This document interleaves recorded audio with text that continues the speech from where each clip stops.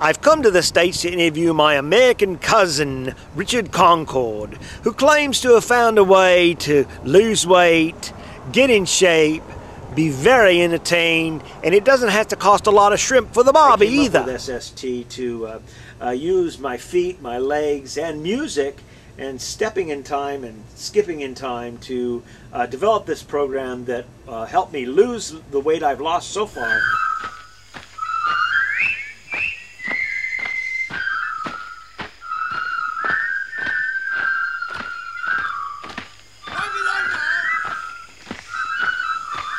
I've been doing this program now for about 3 weeks, and I think I'm already noticing some small changes in my physique.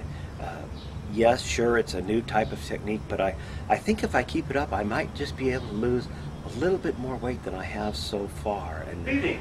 Good evening. I'm Bill Barr, and I'm a private detective.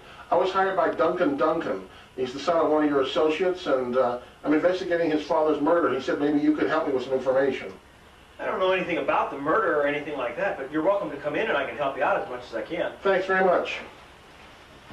President of Bernie Banquo. Know him well. Yeah, and he said that you guys had gone to a psychic on a large couple of weeks ago. A psychic had predicted you were going to become president. Exactly, I knew he'd tell you that. Yep, we went to the psychic, but I don't put any stock in that at all. Well, yeah, that's true. They'll tell you anything they want for the money, I suppose. Yeah.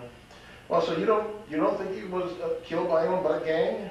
I definitely believe it was a gang because I talked with one of the first inspectors on the scene, an Inspector Mark McPherman, and he thought it might have been the Menendez gang that did it. It must have been a gang. I understand what you're saying, and I've been haunted by this. I've been thinking about this. I've been dreaming about Banquo's ghost, and I just can't get it out of my head. What happened to him? It's really sad, and I really would like to talk to you.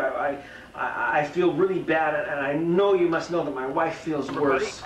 No, this is no joke. This is Buddy.